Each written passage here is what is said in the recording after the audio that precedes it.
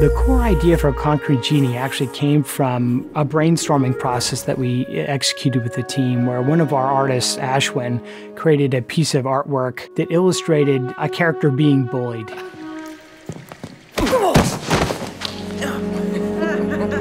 And he overcame that by creating artwork within the wall.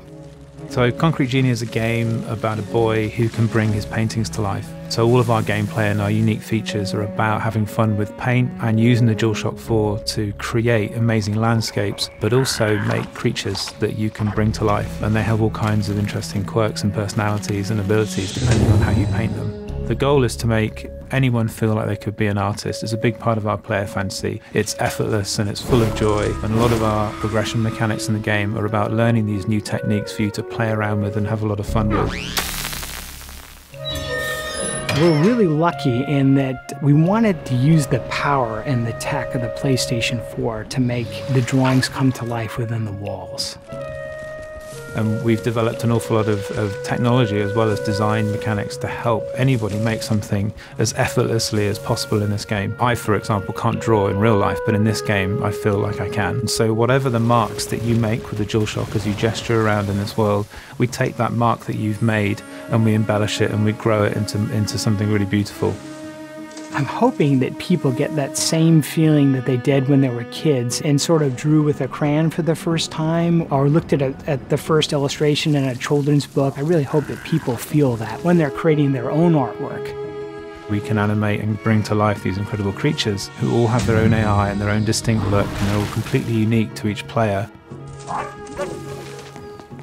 It's not just about creating artwork. It really is quite a bit more. It's about the adventure also. One of the things that we learned from making Entwined was that if we're going to invest our heart and soul in making a game that has a message to it, we wanted to make sure that with this game we put it into a structure that people were going to have a lot easier time getting into. And so we decided to invest in making a third-person action-adventure because that's a platform that we love. We love those type of games. And then all of our amazing kind of painting gameplay sits on top of that base. Entwine was a perfect first project for the team. What we learned from Entwine is that we wanted to continue to make games that have an emotional connection with the player. You know, games that have heart. And that's sort of one of our internal mandates, is that we make sure that we have games that resonate with people from an emotional point of view. That's been important for Concrete Genie.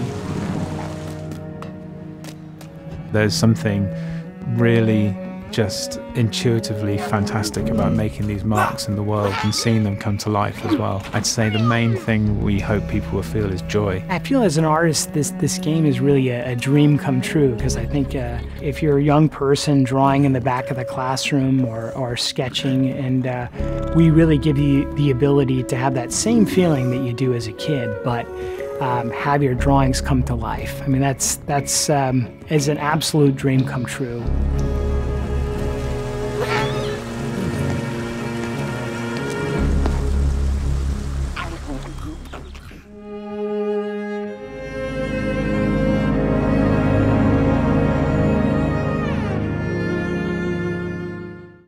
PS4 for the players.